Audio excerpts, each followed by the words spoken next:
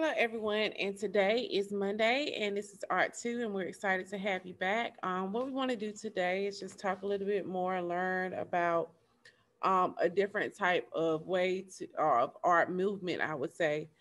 Today, we want to go into and learn a little bit more about pop art and what that consists of. And I want you to try to create a piece related to pop art. We're getting prepared for our exam, so we want to finish up strong. So let's talk about how can we use artistic design to create a composition. The way you're going to do that is by, that's our essential question, is by understanding and learn about pop art and applying those techniques with your design. So I'm going to share my screen with you right now, and let's go ahead and get started. So a couple of things we want to look at for this assignment that you're going to do. So you are going to understand that the pop art is a movement that emerged in United Kingdom and United States during the mid to late 1950s. The movement presented a challenge to traditions of fine art by including imagery from popular and mass culture. Okay.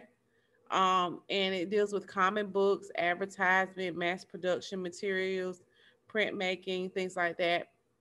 So what you are going to do is you're going to look at your favorite candy that you like that has really bright designs. I want you to pick six of your favorite candy, soda, or chips and draw them up close with bright colors and designs. So, for instance, let's look at this image here. Okay.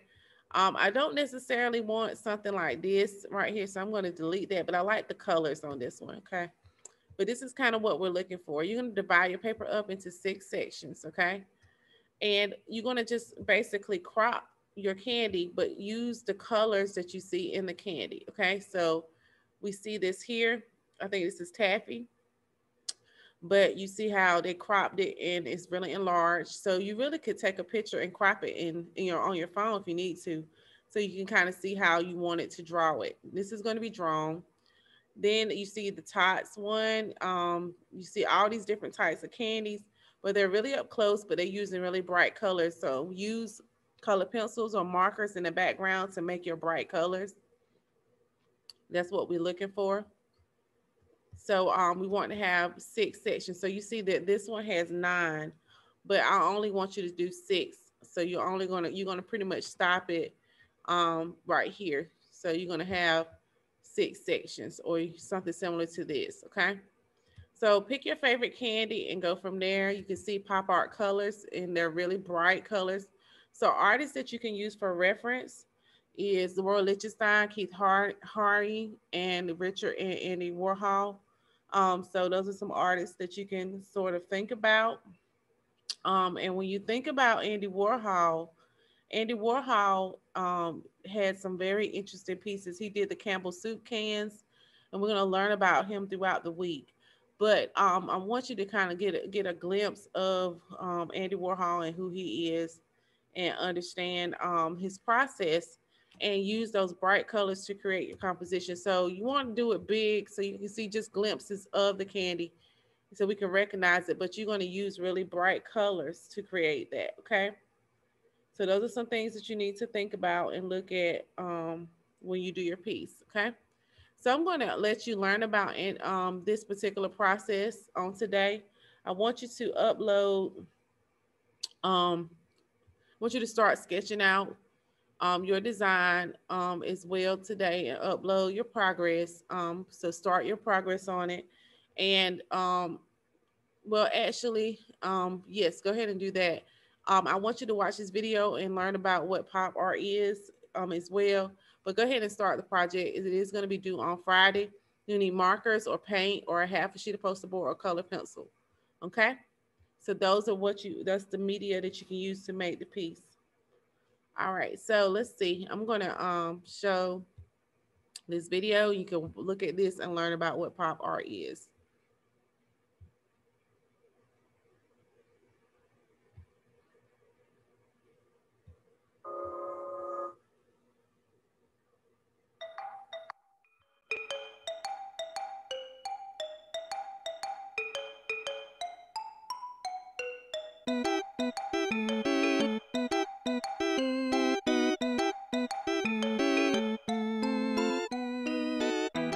Hi, I'm Ellie. and these are 4 of my favourite things. Bananas, my red coat, tomato soup, and comic books. But what do they all have in common? 2 little words: pop and art. Pop art is more than an art movement. It's a lifestyle, a craze, a way of looking at the world. But what is pop art? Pop is young, bold, and fun.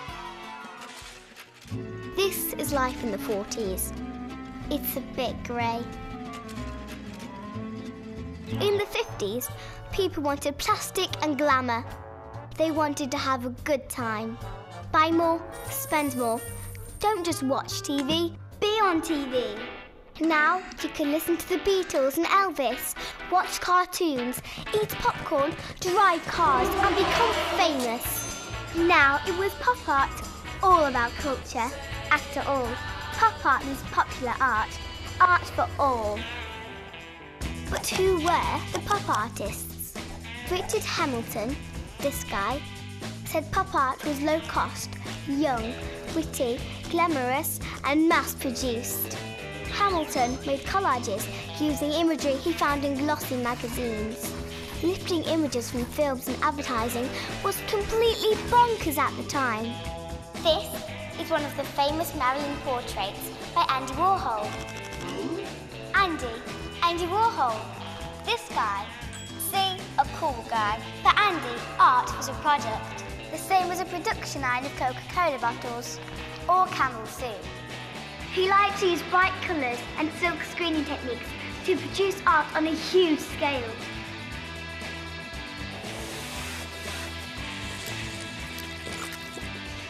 Pretty clever, I'd say. Pop art was revolutionary! Pop artists were competitive. Who could do what first? Warhol had his advertising. Lichtenstein had his comic books. Pelosi had his collage. And Minnie Mouse. Wait, let's go back to Lichtenstein. He used Band-Aid dots to make his artwork look like comics, like the ones you get in newspapers. Female artists were also rocking the pop art trend. This is The Only Blonde in the World by English painter Pauline Botti. Pauline added fun into her art and was a bit of a rebel. Girl power, Pauline.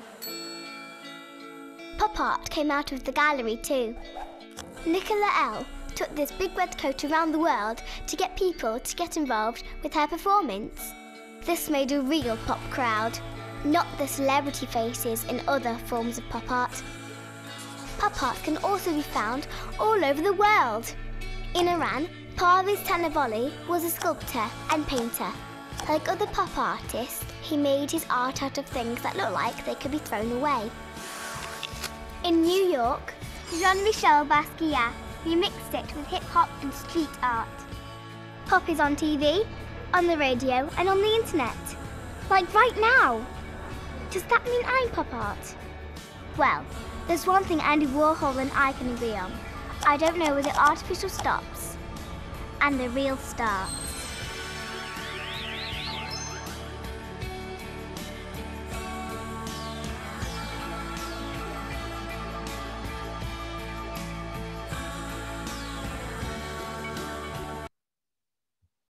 All right, guys. So that's just a little brief synopsis about pop art, making sure that you understand what that is. So I want you today to go ahead and get started. Remember, you're going to have 6 sections. So I'm going to share my screen with you and just kind of show you how to break it down, so you can kind of see how your piece can be. Let's see if I can do photo filter. Okay. All right. Let's see. All right, so basically what you can do, there's certain ways that you can divide your paper up. So of course you can do a traditional way where you, let me just see here. You can do it a traditional way where you just basically do 6 sections.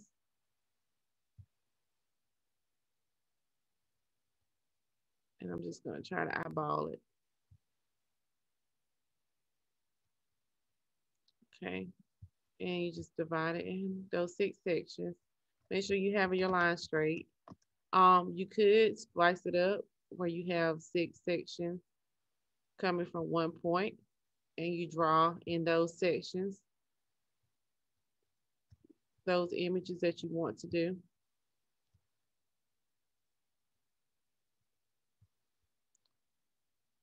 One, two, three, four, five, six.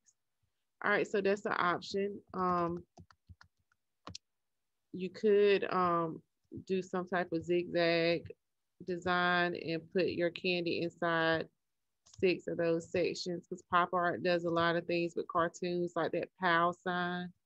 So this could be M&Ms here, and then you do another one on the outside of that one, and you just continue to keep going till you have your 6 sections. Okay, you can divide your paper up. Okay, so we have 1, 2, 3, 4, 5, and 6. Okay, I think that's 6 now. 1, 2, 3, 4, 5, 6. Well, we got 7, but it's up to you. All right, so those are just let me just take one. There we go. One, 1, 2, 3, 4, 5, and 6. There we go. So that's just an option of how you can, do your design. It's up to you. We'll go ahead and upload your progress today. Get started on this work. And we're really excited to see these and looking forward to seeing your work today.